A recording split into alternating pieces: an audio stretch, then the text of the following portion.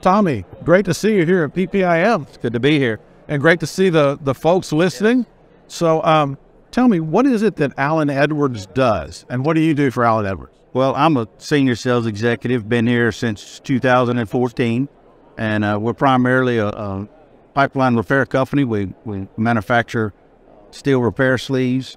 We have 2 new products is something that we're featuring here at the show this year.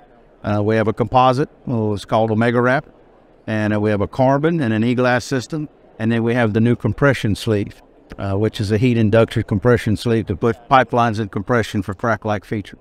So how long have y'all been coming to PPIM?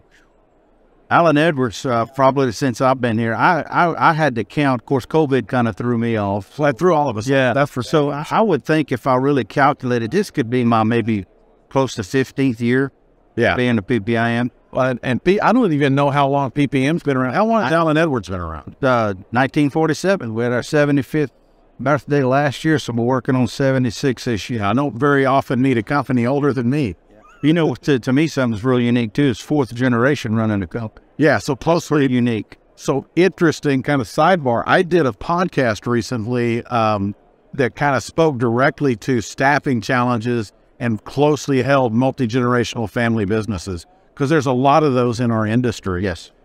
We develop this very unique expertise, right, that we have to retain and move forward. And it just, when a company specialized like Allan Edwards gets bought by a bigger company, that tends to kind of disappear. It does. So anyways, kind of a sidebar. Yep. So I wanted to talk to you about your compression sleeve. You were walking me by your display over here. It's kind of interesting. And the compression sleeve, that looks like it's kind of a new concept in repair technology. Tell us a little bit about that and how it works. Yeah, technology's been around for some time. I think what makes ours unique, basically it's a repair half-sole repair sleeve. Right, a typical type A or type B sleeve. What makes this one unique in itself, and the technology part of it, is basically we heat the sleeve. And we use induction heating to be able to heat that sleeve. With that heat, we get some growth. Right. Once that growth is achieved in the sleeve, we tack weld it. Once you get all your heating equipment off of it, you can fully weld it out. And when it cools, it puts that pipe in compression. So if you have a crack-like feature, what you're trying to achieve is to keep and try to mitigate that crack from growing. Yeah. So that's how long has that compression idea been around? Is that new, or is it? No, the compression part's been around for a while. I think what makes ours pretty unique is that we use the heat induction. So tell me about that. What is heat induction, and how's that different? Yeah, well, the heat induction is just different than an open flame. And the heat induction here, what you want to do is you need that delta. You need the heat difference between the sleeve and the pipe. So you need a quick heat into the sleeve. You don't want that heat to penetrate down in the pipe. Yeah. To do that, the pipe will expand with the sleeve. Right. So the real trick of it is getting that heat in there precisely, so you can keep that delta, the temperature differences between the sleeve and the pipe, the carrier pipe. Yeah. This supports the notion I always have. Everything's easy till you know enough about it. What I really like about the heat induction, to me, the primary thing is number one, you get the heat precise, but you have a controllable and measurable heat process through the heating. And now all this takes place in a few minutes. It's not a very long, drawn out. And we take cold gap measurements before we start.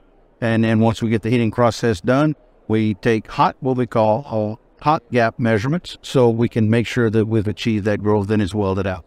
Interesting. So you're really, you're actually engineering the compression. So you're getting you're targeting a specific amount of compression. So you get not too much, not too little. Well, what's real unique too is that, of course, people a lot smarter than I developed a calculator to be able to help take that pipe data, the flow, everything that's considered, and it calculates so you know precisely where you need to get it at. Yeah, that kind of thing to me, Tommy, it's really fascinating. Not being an integrity guy. Yep. Yeah, it's real easy to look at some of these things and, just look at it and you think you understand what the science behind it is. And then I have a conversation with somebody like yourself and I realize I don't know hardly anything at all about this stuff. So it's really awesome. Tell you another neat feature I also like about it is, you have pipe laminations. See, sometimes if you want to go in and you've got a pipe that maybe you need to put a 3-foot sleeve on, you have to be able to have a good clean spot to land that weld. Right. And then we have, some lamination and some pipes. So sometimes people are forced to put more sleeve on that's actually required for the corrosion area, simply because they need to land those welds. The ideal behind this is that you can come in, place that over your feature. You don't have to worry about the end wells, and place it in there. So crack-like features and some lamination seems to be a real good sweet spot for this. Interesting. So what other kind of repair technologies? Well, obviously we have the sleeves that's been around since, forever. Right. They're a 75-year-old company. So typical type A, what I refer to as tight-fitting sleeve, been around a long time. So the newest things that we have when it comes to integrity is the composite. Well, we handle a product called Omega Wrap.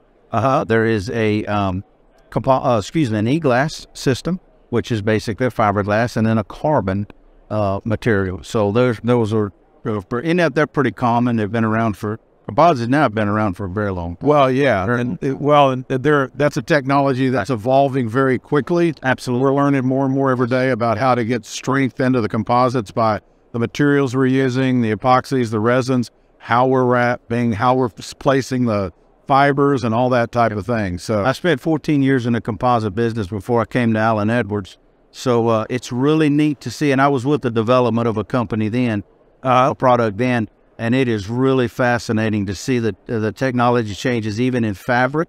Right. And the epoxies are so much different than what they were that many years ago. Yeah, and it's amazing to me how much strength you can build up. And the other thing that's interesting is you can build up strength in one direction with almost no strength in another direction. That's correct. But very, very fascinating, those technologies. And then Omega Wrap's doing some specialized testing for wrinkle bands and geohazard situations, girth wells. So it's not just being limited. When we first started in this business a long time ago, it was basically small dents and corrosion, Right. But that's another thing that's really transpired a whole lot in the industry is being able to go out and test different features. A company has a specific issue with their pipeline, they can come into a place, test it, prove it in the lab, and then go out and attack those anomalies. Well, awesome. Well, listen, it's great to see you here. It's great to be at PPIM and see everybody else. Good to be back. This is my favorite show.